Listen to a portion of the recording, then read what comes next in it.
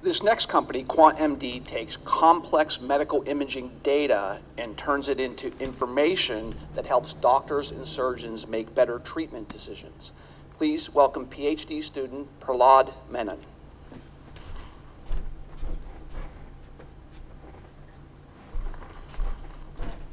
Right. Good morning, everybody. I'm Prahlad Menon, founder of QuantMD. QuantMD is a healthcare company servicing custom and proprietary medical image analytics for disease diagnostics, surgical planning, and interventional guidance. I like to introduce ourselves as a Pittsburgh-based company, but one with a global outreach, servicing subscription-based diagnostic value from existing medical image data through robust algorithmic diagnostics. We service physicians and surgeons the world over using a cloud-enabled image analytics platform. So our primary focus is actually cardiac disease, the #1 killer disease in the world, and the cause of 1 in 3 deaths in the United States alone. In fact, heart disease accounts for a whopping $290 billion in direct and indirect costs, which is only expected to escalate to up to over $800 billion by 2030. A large proportion of these costs are attributed towards interventional treatments and interventional exams. And these interventional exams not only come at a cost, which is about 3 to 4 times the equivalent non-invasive exam, but a 1 in 1,000 chance of mortality and morbidity. With 2.7 million Americans taking a coronary artery exam diagnostic, which is interventional every year, that is a serious problem.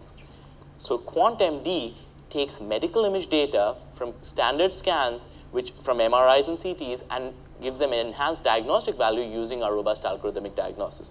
And then we can actually tell you signs of the non-presence or the presence of disease in order to avoid an unnecessary intervention or make sure that the intervention that is required is actually happening correctly.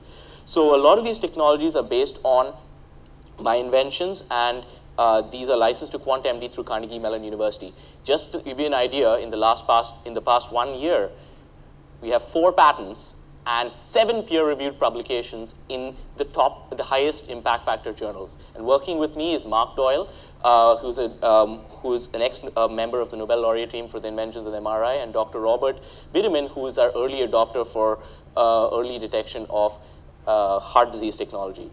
Dr. David Schwartzman works with us on actually translating these inventions that we've conventionally used for diagnostics to the operating room for guidance of his procedures.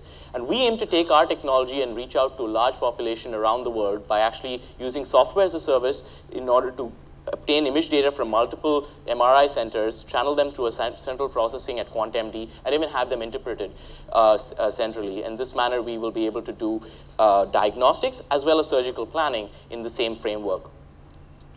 So this is an example of one of our analyses that I did for a client in India just 2 days ago, and since then they've sent me 4 more patients, which I'm frankly finding it hard to cope up with the load, actually. But this is an analysis of a pre-surgical plan of somebody who needed to have surgical ventricular restoration, which is a treatment for end-stage heart failure.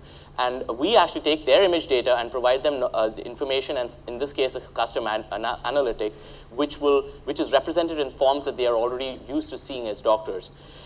Another example, and an outstanding one at that, is where we took medical image data from multiple modalities, fused them into this one structural model, and brought it into the operating room of Dr. David Schwartzman to actually guide pacemaker lead implantation.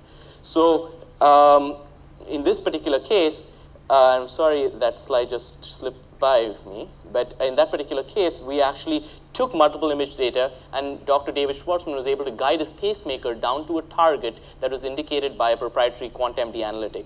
So now we not only service diseases relating to adults, but in fact, there's a lot of stuff that we've done relating to pediatric cardiovascular disease. And we've done patient-specific vascular flow assessments in pediatrics in order to assume the concept of optimality into the idea of surgery. And in that sense, improve interventions and therefore improve outcomes.